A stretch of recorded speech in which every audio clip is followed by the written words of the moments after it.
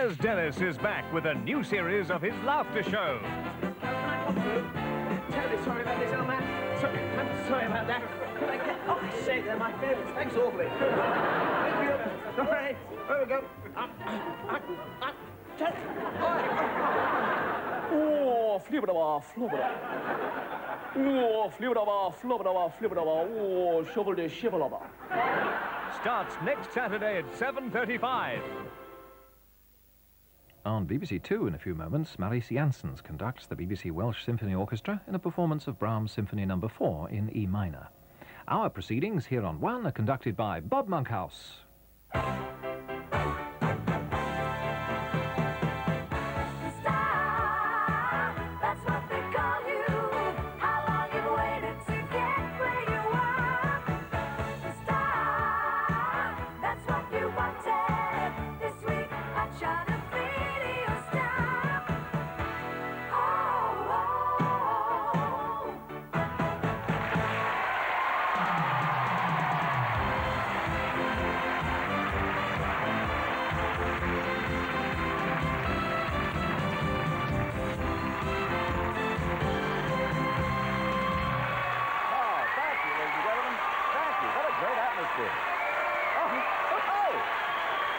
Fantastic.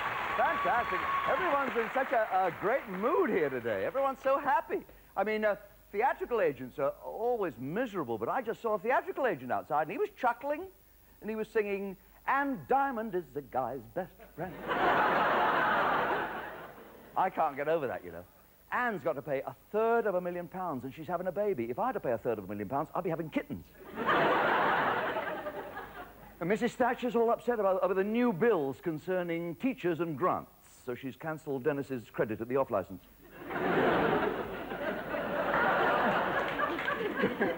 Speaking of teachers, by the way, I went to my old school reunion last week. It was marvellous. I bumped into my ex-form master, Mr. Cobblington, and he said, "Ah, monkers," and I said, "Ah, cobblers," and he went off in a huff. How school life has changed, hasn't it? Since we were kids, since I was a kid anyway, in the old days, kids carved their initials on the desk. Now they carve them on the teachers. I've never done that with Mrs. Scabthorpe. Oh, the teacher we had. She kept 40 of us kids in perfect order and never laid a finger on any of us. Always used the boot. Today, I look at my teenage son, Spot. He slouched home the other day. He said, "Well, I've cracked the General Certificate of Secondary Education, Dad." I think, "You think you'll pass?" He said, "No, I learned how to spell it." He's too precocious for his own good, that boy. I said, "What do you know about the Straits of Gibraltar?" He said, "The gays outnumber them 3-1. You know his latest ambition? He wants to be a stuntman. A stuntman. I said, "Do you think you can go around a corner on 2 wheels?" He said, "Sure, nothing to it." I said, "Oh, good, there's the lawnmower. Off you go."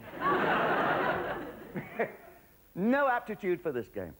But if you think you have an aptitude for show business, you can apply to appear on Bob Says Opportunity Knocks in 1989. And I'll give you details about that later this evening. Right now, you star makers, I'm sure, want to know how the nation voted last Saturday night. Well, in third place, you gave a resounding cheer for the peanut vendor who lent his giant voice to a fine rendition of Maria, Doncaster's own Mike Tomlin.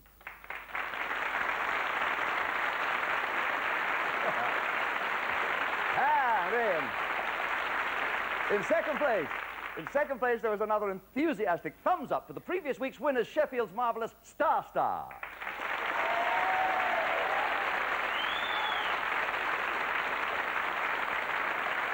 But in first place, with a tidal wave of votes from you star makers, it's welcome back to compete again to the original songwriter, pianist and singer, yes, the 20-year-old music student from Southampton Way, Elio Pace.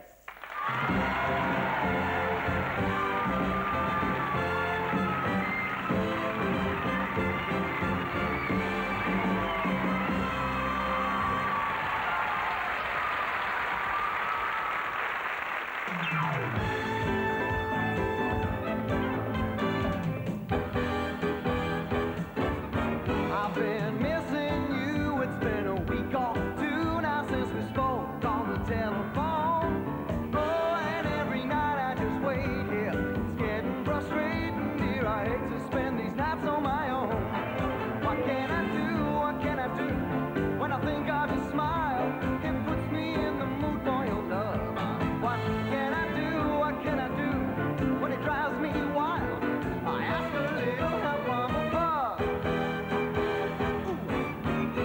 got to pray that you come back to me someday.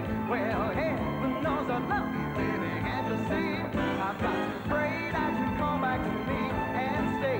If it's only for a little while's good enough for me.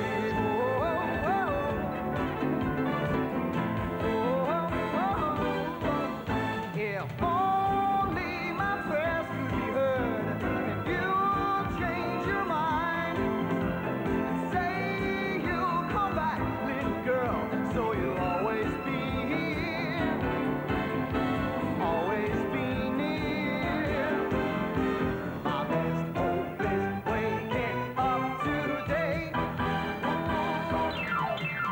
to pray.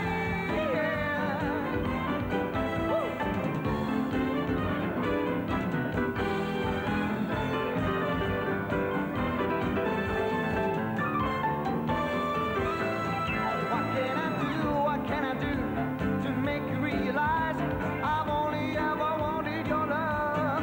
What can I do but shut my eyes and ask a little help from above? Yeah. Woo. I've got to pray that you come back to me someday. Well, heaven knows I love you, baby, can't you see? I've got to pray that you come back to me and stay. If it's only for a little while's good enough for me.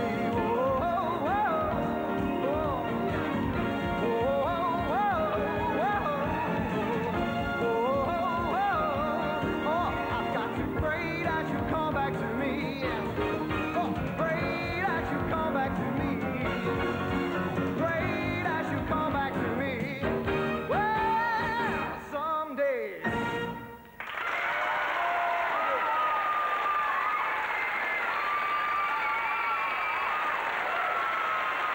Well, thank you on behalf of Act Number 1 tonight, a Southamptonshire student from Eastleigh with Italian musical heritage, 20-year-old Eliope singing his own words and music. What a gift music is, isn't it? I remember the first time I saw someone just walk into a room full of silence. Yes, a big impression here in the studio.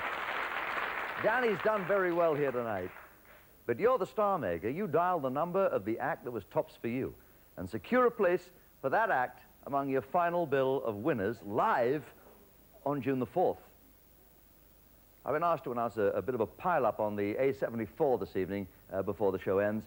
A fertilizer truck apparently collided with a sewage lorry and 2 tankers full of fish waste and a van carrying untreated goat skins. Police are appealing to anyone who witnessed the accident. Please, don't come forward. Have a good week. If opportunity comes your way, don't knock it. Good night.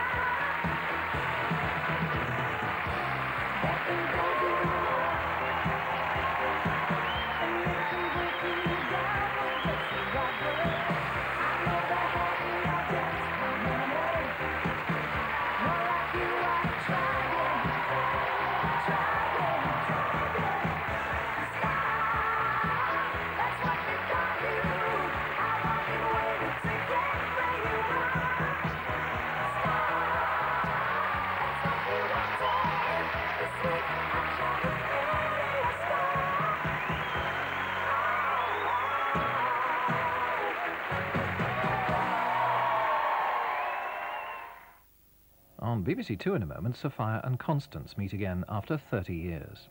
Here on 1 in 15 minutes, George Segal meets the son he didn't know he had in our film Carbon Copy. Now, the news and sport on BBC1 at 9:05.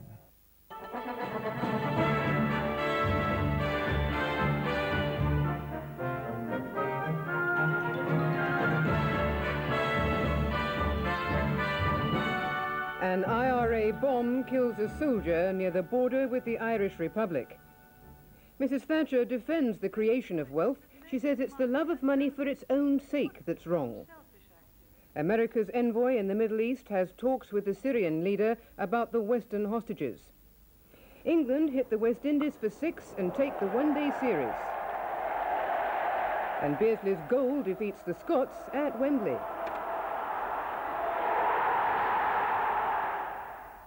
Good evening. The IRA have killed another soldier in Northern Ireland. He died in a bomb attack this morning. 5 other people were hurt in the blast. The soldier has been named as 28-year-old Corporal Derek Hayes from Lincolnshire. He was married with a 3-year-old daughter. The explosion happened in a field outside Crossmaglen in South Armagh, close to the border with the Irish Republic. 5 other people were hurt in the blast. The explosion happened about half a mile from the Irish border, in a field beside the Castle Blaney Road, outside the village of Crossmaglen. The dog handler who died was taking part in a search of the area by soldiers and police. His dog also died in the blast. Police believe a pressure plate bomb had been planted in the field beside the road. Yesterday, the army defused a bomb weighing more than half a ton after it had been found near Crossmaglen on Thursday night. The dog handler was the 4th soldier to be killed by terrorists in Northern Ireland this year. A car passing by was caught in the blast. 5 people were injured, but aren't thought to be seriously hurt. The area was later sealed off while